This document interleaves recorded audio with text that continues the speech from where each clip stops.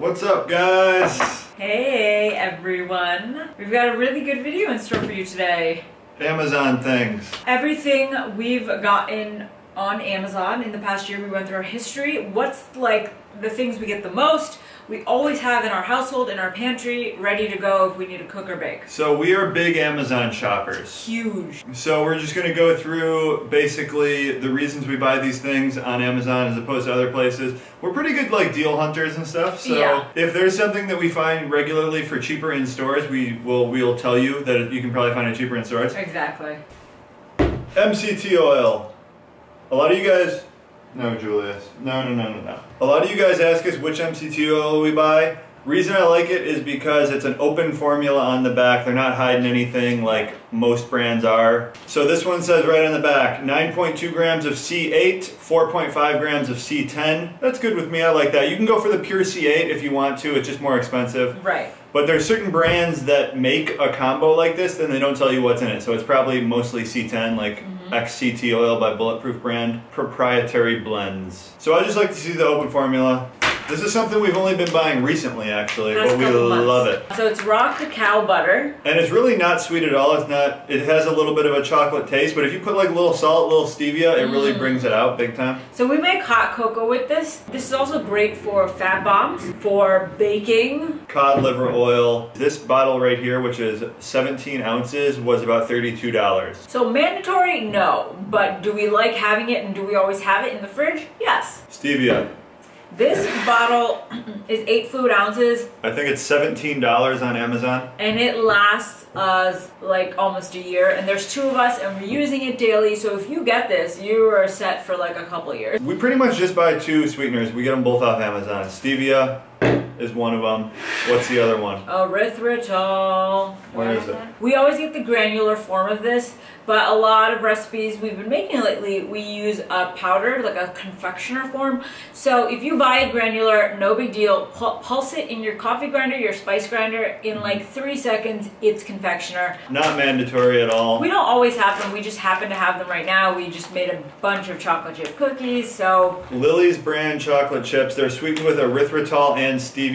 So you can get this online. We've gotten it online and we've also found it at Whole Foods. Whole Foods it's like $8 for the bag. It's pretty pricey. It's expensive. So cocoa powder, we used to just get it in stores in like the little containers, so wherever we were, Hershey's kind. We've been doing Anthony's brand quite a bit for our coconut flour. It tends to be the cheapest brand on Amazon for most things, and it's pretty good quality. Coconut flour.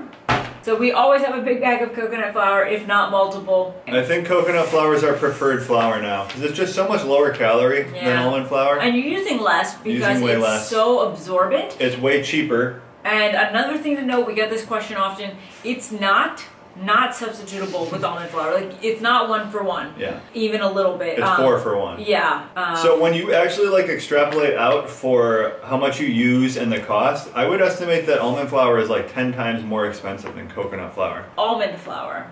So lately we have a Costco membership, so we've been getting this at Costco. It's the best deal we found. Previously, we were getting it on Amazon, so if you don't have Costco, Amazon is probably your second best bet. You don't want to get almond meal. No. That doesn't work as well as almond flour, finely ground. So we have oat fiber. We've had this bag for a really long time. We don't use it as often, but we have a couple recipes that use it. We just like to have it on hand.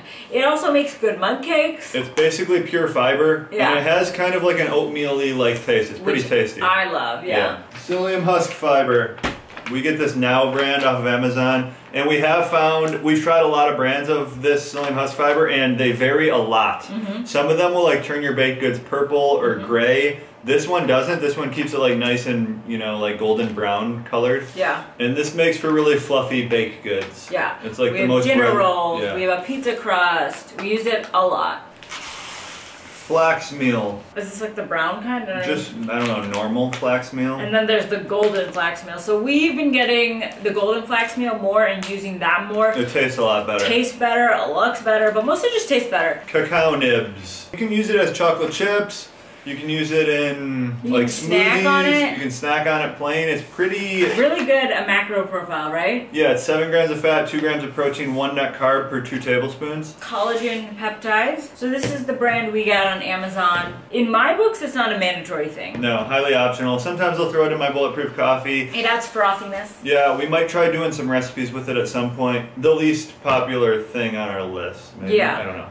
I would agree. And then also a good point Matt's taught me, and a lot of people don't know, is that this is, if you're trying to like get your protein in, this is not the best option. Yeah, a lot of people say they're adding this to their coffee to get protein in. It's not a complete protein. So you're not getting the muscle building protein synthesis response as you would with eating actual like meat or... Leucine is the driver of protein synthesis. It's an amino acid, and there's 320 milligrams of leucine in here. Not a lot. But speaking of leucine, where is it? Right here.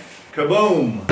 This is what we've been buying lately. Instead of buying all 3 branched chain amino acids, we've just been getting leucine, which is one of the 3. And another cool benefit is that it's a ketogenic amino acid. The only thing is it tastes horrendous. Yeah, word it doesn't of caution. Mix. Yeah. It's repulsive. Okay, so our favorite type of protein is IsoPure.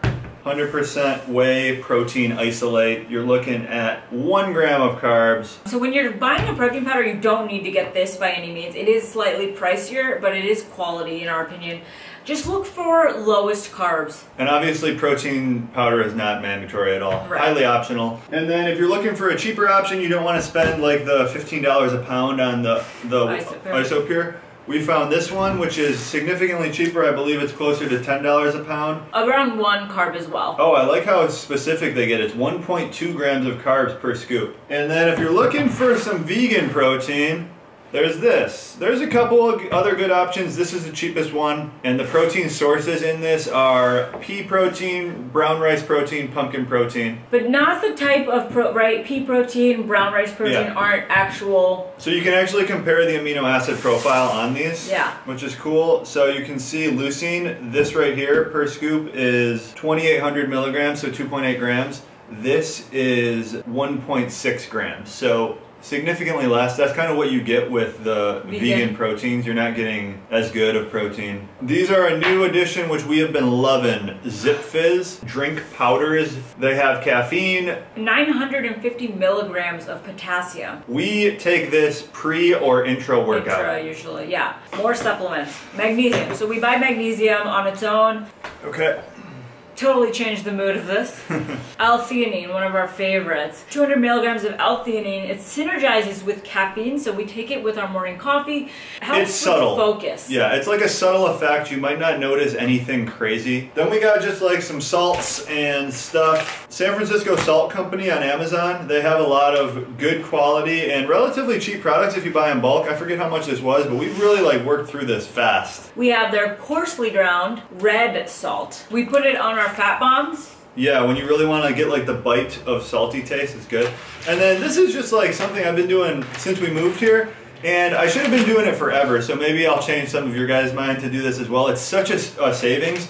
You get like some really good quality Malabar black pepper off of Amazon, and then you refill a wooden pepper grinder. It's so much cheaper than constantly buying like ground pepper or pepper grinders. So that's it. These are all of the things you've just seen. We buy regularly on Amazon and we have in our household at all times. Let us know what we missed. What do you guys get on Amazon? That's it, guys. Amazon Prime.